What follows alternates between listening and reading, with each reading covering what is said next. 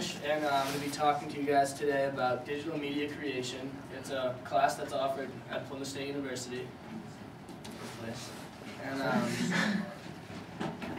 And it's an interactive class with a programming system called Alice, where you learn how to create videos and even gaming systems. Games like Tetris or something you can create with a program like this fairly easy. But I mean, if you know what you're doing, it's kind of tough. There's a lot of programs and formulas that you have to put in to make things happen. And I just wanted to show you guys today some things that I created in class to give you a little feel for what you'll be doing. The class it's a half a lecture and a half a lab. It's 1 day a week. So for example, I went on Mondays, and I would get there at 5 o'clock, go for an hour with a lecture and an hour in the lab, in a computer lab, where you just sit there and get your work done and figure out how to use the program. So this was one of them, just the turtle, and learned how to make the turtle move. It was just, this is one of the first things we did. So as you can see, the turtle's moving all around. I'll show you another one. This is a kangaroo. As you can see, there are more steps right here. These are the formulas that you have to develop. And it's fairly simple. Just go into properties, and you choose which atmosphere color, that's how the sky's blue, and the ambient color, how bright you want it. Pretty much simple things. You make methods, which are these functions down here. And as you can see, it says do together.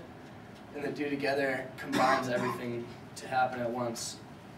So kangaroo goes up, the legs come down, it lands on the box. And the object of this just was to make a kangaroo hop. So I'll restart that for you. It's a little choppy, but if you play it in a higher speed. Nice.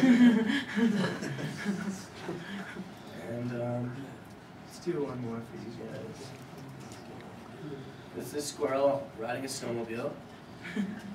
You use events for this one. Events are a little more complicated. You can use arrows to do certain things. So for example, I'm going to hit the right arrow, and the squirrel is going to go forward and say woohoo. So let's play it. Woohoo. And he also turns and looks at you when you make him go forward. And he can go backwards and say ooh-ha. What does he say? Ooh-ha? Oh.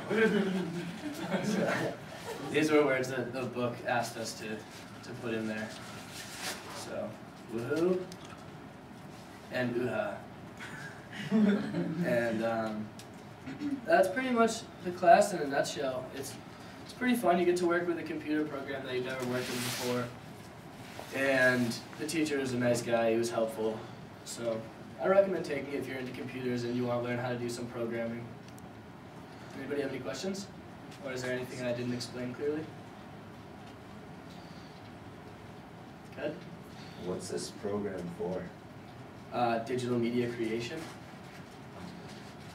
So you digitally create media.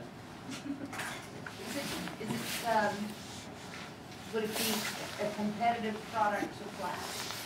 No. No. If you want, I guess you could make some sort of movie for like a commercial or something if you wanted to, but I don't think it looks professional enough to try to put out there. Do you know, did the instructor say where this is used more, or is it more It's used in college. in college classrooms more than? Yeah. So how long does it take you to put together, say this one, the Probably took about 30 minutes, because you have to, there's an hour to learn how to do these functions, right? and then you can figure it out going step by step in the book and kind of playing with all the buttons. See, these are all the functions right here. And then